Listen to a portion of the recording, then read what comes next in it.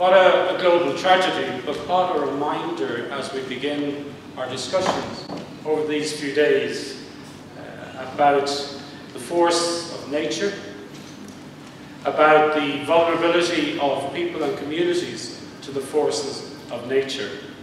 And many of these we've little control over. But as delegates will be very aware, it's precisely how we can strengthen and work with communities to build their resilience in the